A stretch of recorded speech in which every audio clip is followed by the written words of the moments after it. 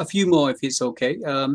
John 14:6. I get this often quite a bit. Jesus answered, "I am the way and the truth and the life. No one comes to the Father except through me."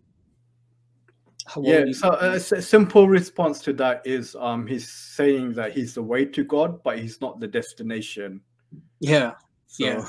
yeah, I know. he's like the goal sign pointing Yeah, to what, but he's not the ultimate. he's the So yeah, he's the way to God, but he's not the destination. yeah, yeah. That's a simple way of saying it.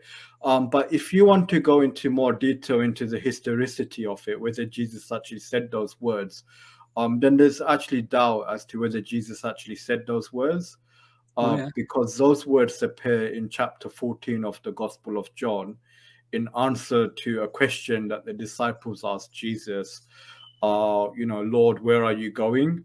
And Hmm. Jesus says in a nutshell, like in answer, that I'm the way, the truth, and the life. No one cometh to the Father except through me. But the problem with this particular statement, it appears in chapter 14 of John's Gospel.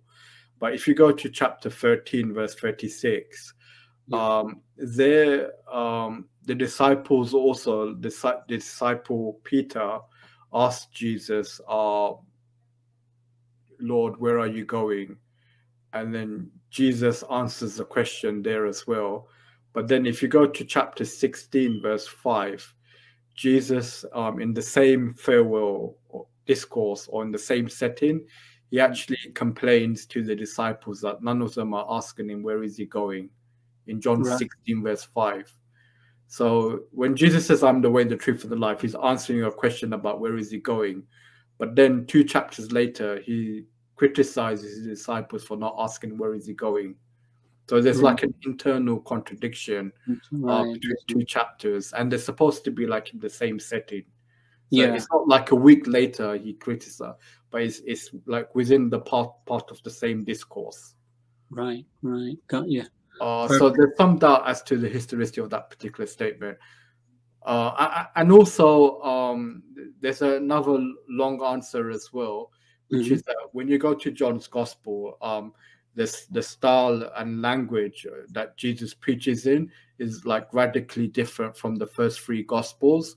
So in John, Jesus makes all these wonderful claims about himself, and there's the subject, the content is himself, whereas in the other 3, he never does that. So he never preaches about himself, nor does he give long sermons about himself. So, Yeah. whereas if Jesus did say these wonderful things about himself, then you would have at least expect some of them to be also reported in the other Gospels, but they're not. Yeah. So that's another response. But sometimes Muslims, we don't need to like refute every single argument or like put doubt into every single saying in the Bible. But sometimes we can also reconcile them, like with Islam as well.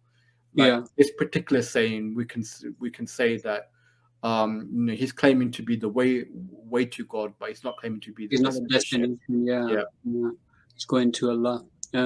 That's right. Yeah. So